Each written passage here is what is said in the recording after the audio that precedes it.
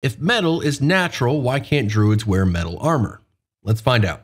So I'm getting comments like this a lot on my druid short, and the reason that I don't provide sources in my shorts is because I have to keep these shorts under 60 seconds and I have to be selective about the information that I provide. From now on, rather than recording a follow-up short, I'm just going to address these questions and comments on Twitter, so follow me over there. In 3.5 D&D, in the Player's Handbook, page 34, it says that druids lose access to their class features if they're wearing metal armor. In 4th edition, they just weren't proficient in metal armor. In the 5th edition Player's Handbook, in the Druid section under proficiencies, it says that druids are proficient in light, medium, and shields, and they will not wear armor or shields made of metal. And I should note that in all of these editions, metal tools and weapons are just fine. That's all the information that we have on druids and metal. Because that part in 5th edition is listed under proficiencies, my interpretation is that they are not proficient in metal armor. And because they're not proficient, they can't cast spells. Now follow the channel, and I'll see you at sundown.